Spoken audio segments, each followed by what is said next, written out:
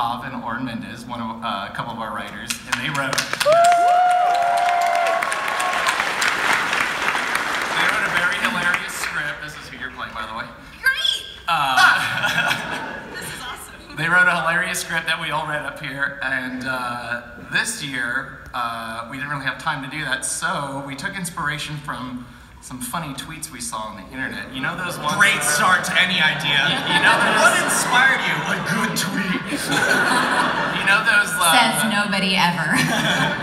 You know those things that are like, we forced a bot to watch 10,000 hours of Olive Garden commercials or Harry Potter, and this is what turned out. So we did that, but with Camp.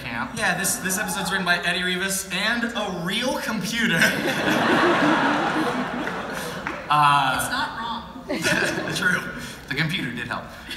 So usually with those scripts, they don't really take into account grammar and character voices 110%. How dare you? So this might be a little weird. We'll see what happens. None of us have read this before. Do we need to read it in a robot voice? No. In fact, I insist that you don't. Are you going to be reading all the in-between I will text? read the narration. All right, cool. I'm glad we moved this up because I'm still out of breath. Do you want to go ahead and give us the title? Yeah. The title is called Excessive Teenage Rebellion. Written by Eddie Rivas and a real computer. Right. Let's do this thing. So we're going to jump right in. We start interior, Camp Campbell Mess Hall. Everyone gathers in the mess hall for a reason that is not food. David tells us why the gathering is happening. Now, campers. Now. We are conditioned to believe this nonsense is wholesome, but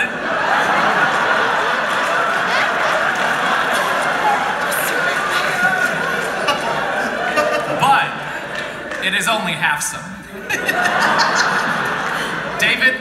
David turns to Gwen. Max? Gwen has had enough of being called Max. This has been going on for a few seconds and also far too long. Oh, no you don't. I've got very specific plans that will be ruined today for a horny reason.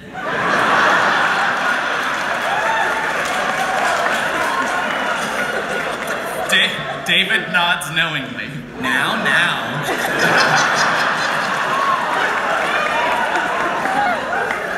Wait, is Eddie here? Where is this fuck? Which part is the computer, Eddie? Yeah, we don't know. Oh, yeah. The campers are eating a sustenance.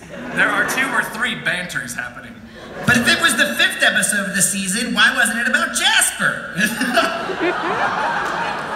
The ghosts around us are just like the ghosts within us. My ghost is an aardvark. It's a really fucking good Nikki line. Honestly, that could have been a real. She doesn't know what an aardvark sounds like, so she makes a giraffe noise instead. Eyelash flutter. Long, freakishly long eyelash flutter. For context, this line reads, in parentheses, Nikki making extremely accurate giraffe noises.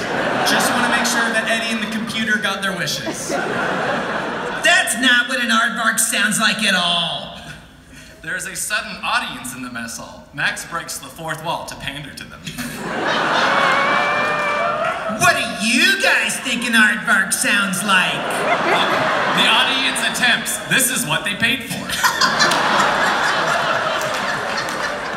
Audience attempting goes here.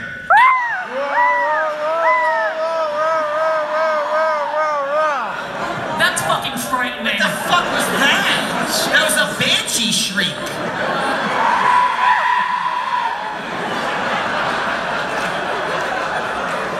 This joke has ended now.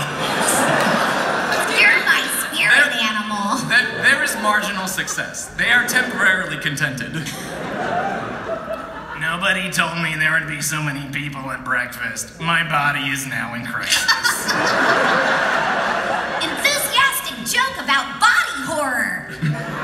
Gwen looks around with a nervousness. Body horror is her most favorite genre of the many various pornographies.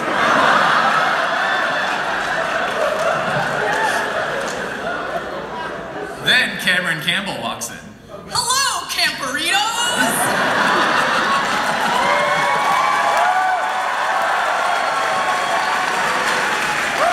At least it's not Neil. Yeah. Cameron Campbell arrives, but not in a clown car. I don't know why that got me so good. All together.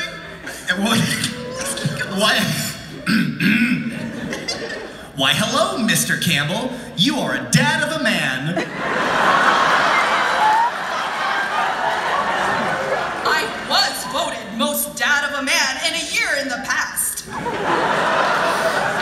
Shit. Every year before this year is a year in the past. Everyone pauses. What if some years before this year weren't years in the past? Cameron Campbell moves on to a problem that will require approximately 11 minutes to solve. Why does this computer know us so well? Papa has a brand new scheme. A scheme that will be different than all the other previous schemes. I have pertinent questions about the scheme. Now, let him scheme his scheme. Now. I'm starting to feel attacked.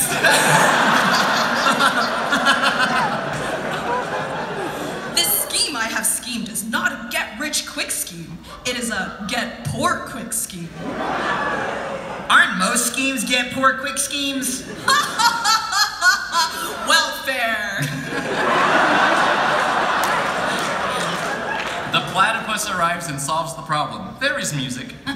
We are in a new scene. It looks just like the old scene, but it's on the moon. David frets. This teenage rebellion has gone too far. It can go farther than he realizes. Max utters some vulgarities. Wetly muttering, piss Jezebel.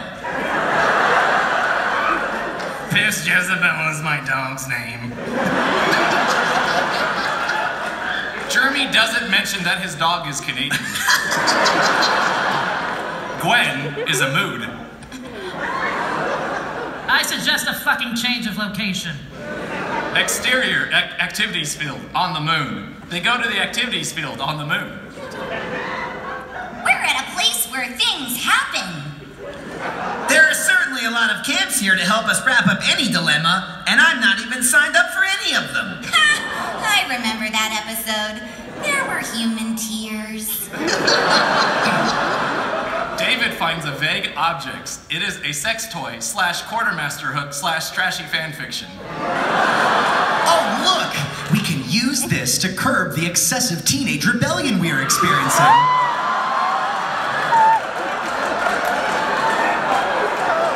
Why do you do this every time? I remember my teenage rebellion. All 3 of them.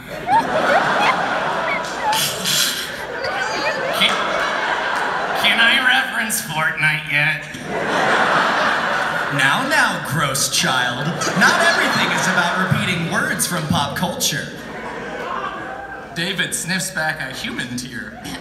We are close to emotional moments. The campers anticipate sniffling mucus. Some things are about the bonds of mutually beneficial acquaintances and the sensation of affection in your chest. But most importantly, all of the data the hippocampus records as memories from this nebulous amount of time we are spending together over the summer.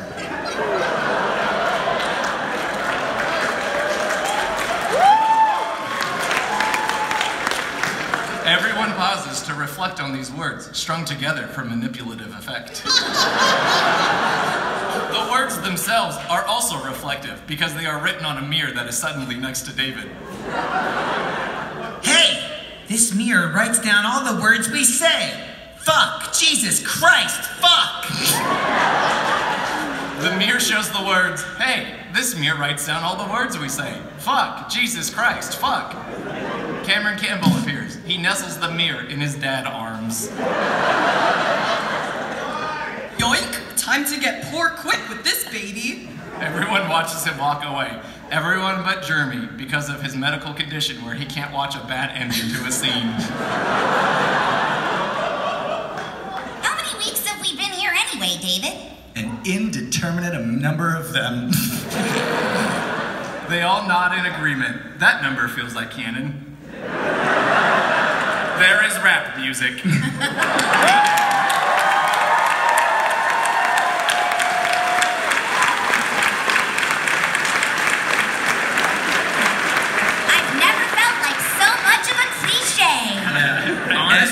Not that different from a regular episode. Eddie, let me see you. Can you do a stand, please? Yeah, where's Eddie at? Listen!